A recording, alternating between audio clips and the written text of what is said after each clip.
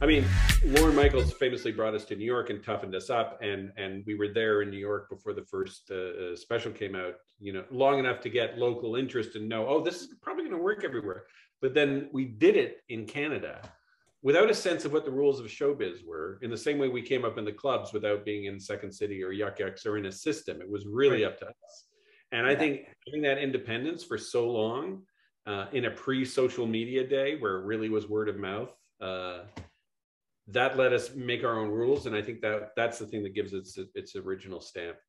I don't think we could have been Kids in the Hall in LA or New York or Chicago. Yeah.